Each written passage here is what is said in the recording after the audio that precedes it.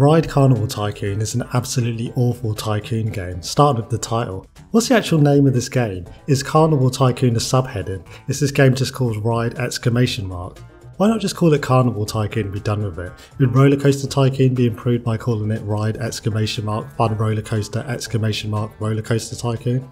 And it doesn't get any better at the main screen. It refuses to let me record anything above 2 frames per second, almost like the game was trying to hide its shame like a 1960s cover girl holding her skirt down over a floor vent. It looks like the kind of back alley carnival where you get your wallet stolen. I mean, a higher frame rate wouldn't make much of a difference because the menu screen doesn't have any animation. I mean, just compare these two. What looks more enticing?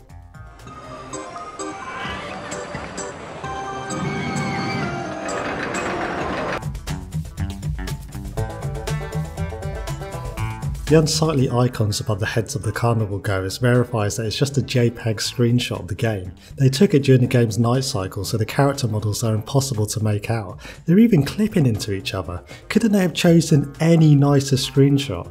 There's 3 game modes: Sandbox to play with unlimited money, Mission mode to complete specific goals, and Career mode, which is functionally identical to the Mission mode. I can't show you the selection of maps available because it refuses to record, but there's farm plots and parking lot maps basically. No difference in the arrangement, they're all squares and rectangles of varying sizes. Let's get started, but don't check your monitor settings. This is HD quality. This is just how the game looks. The textures pop in and out depending on the camera angle and get increasingly blurry the more you zoom out. I hope you like a short segment of banjo music played on a never-ending loop.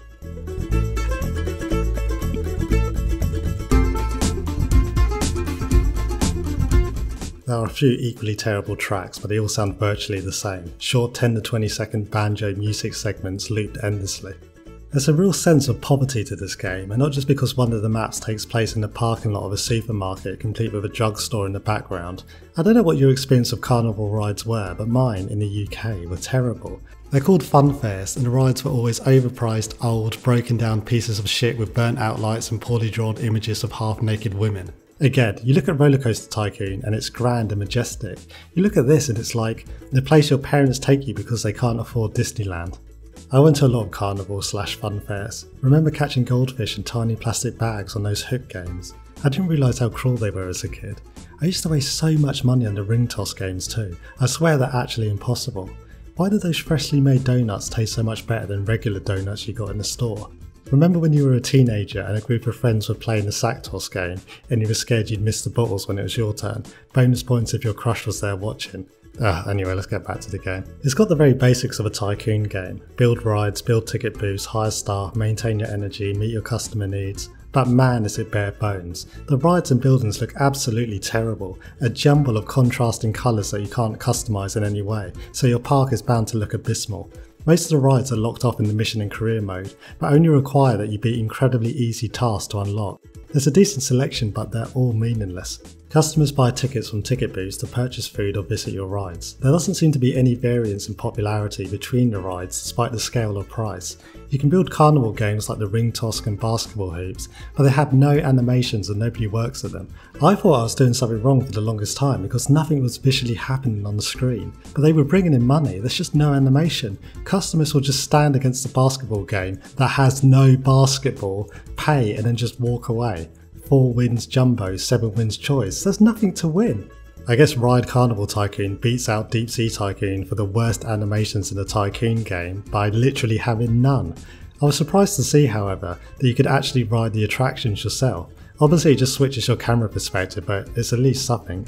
I wonder what happens when you put the speed up.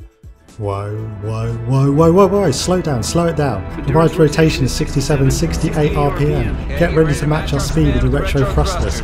It's not possible. No, it's necessary.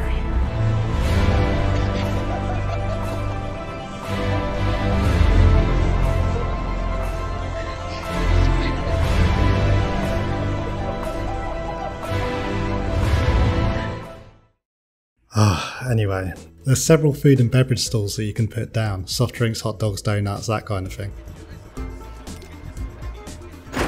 Again, nobody works in the actual shop, they're all completely deserted. It really adds to the immersion of the Tycoon game, you know. I could hear this annoying sound above the soundtrack the entire game and couldn't figure out what it was, until eventually I discovered that each game and shop repeats the same slogan endlessly with no break. Get your soda here, get your ice cold soda. Get your soda here, get your ice cold soda. Get your soda here, get your ice cold soda. Get your soda here, get your ice cold soda. And if you place them together, they all merge into one.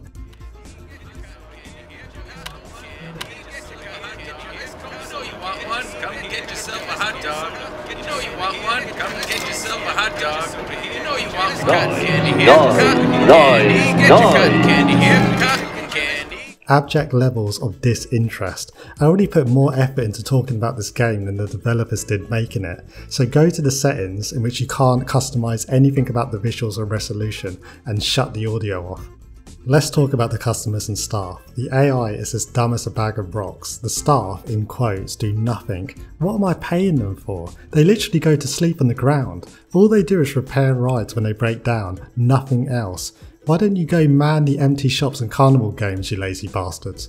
The patrons all look identical, just with varying skin tones and different coloured t-shirts. They clip straight through each other and the buildings and run like they shit their pants. The AI will enter the carnival and walk straight past the ticket booth because it wants to get tickets from the complete opposite end of the map. They can't even sit on benches correctly. Your feet are supposed to touch the ground, mate. So what is there to say about the actual gameplay? Well, it's become apparent to me that the thing bad Tycoon series developers find most difficult about making these games is micromanagement. None of them can do it. Similar to Deep Sea Tycoon, there's no challenge. You can have a park with unlimited income and total guest satisfaction instantly. Place the ticket booths, place the rides, games and shops, that's it. You have a carnival where guests are never unhappy, income never goes down and no challenges occur whatsoever. But honestly, it's worse than that. I mentioned that all the staff do is repair the rides. Well, guess how often the rides break down and need repairing? Every single damn day. And do they repair them automatically? No. You have to click each individual ride, which is more difficult than it looks. Oh, come on. Click it. I'm clicking it. Come on. Oh, my God. You have to click the ride, click to close it, and then click repair. That's annoying enough, but once they're repaired, do they reopen automatically? No, you have to click it again to open it. Tens of rides that require you click on each individual one multiple times to repair them every single day. And when you're playing on increased speed, it's every couple of minutes. That's not all that needs repairing. All the benches, toilets and bins need repairing every single day too. So you literally have to click on every single item in your park every 2 minutes, no matter how small, no matter if you have 1,000 items all the time. It's so bad, it makes it completely unplayable. Who thought this was a good idea? This is the most dangerous carnival in the world. Every single ride, shop and miscellaneous item is bound to collapse at any moment and crush you under its weight. This is a lawsuit waiting to happen. Whoever said Action Park was the most dangerous park ever created? And to make it even more annoying, benches, bins and all those little things you need 1,000 of in any Tycoon game can't even be placed more than one at a time. You have to open up the item screen, click down until you find a bench, place that individual bench and then do it all over again 1,000 times. Ride Carnival Tycoon is thus far the worst Tycoon game that I've ever played. It's an ugly broken cash grab trying to desperately scavenge money off naive children who loved games like Zoo Tycoon and Roller Coaster Tycoon.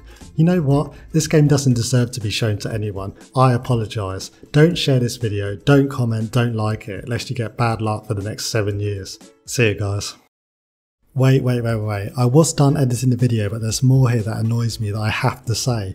All the stalls have the exact same advertisements over them, to the point where ice cream shops are advertising stuff they don't have. You don't sell anything but ice cream. It doesn't matter where you place anything in this game. You can set up benches around toilets, rides scattered around at 4 separate corners of the map, so everyone has to walk a mile between them. When you speed up the game, the animations on the patrons don't increase, so it looks like they're skating around an ice rink. And guess what? You can't save and load your map. In a Tycoon management game, you can't save and load your map. You can only save your layout and reload it from the start, meaning you have to reopen the carnival and hire all the staff back. But I really need to emphasise that this has no gameplay. The visuals don't match up to what's happening on the screen at all. For a laugh, I increased the ticket requirement for all the rides to the maximum, 100, expecting this to tank my profit, but it didn't.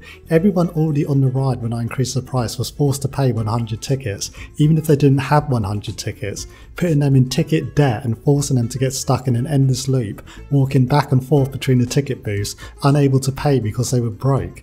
Everyone stopped going on the rides, but my profit never went down, it got higher. So I'm convinced that everything you see happening on screen is completely irrelevant. If you place a ride and it's operating, then you're gaining money no matter what. Absolutely abysmal. Right, this time I'm actually finished. See you guys.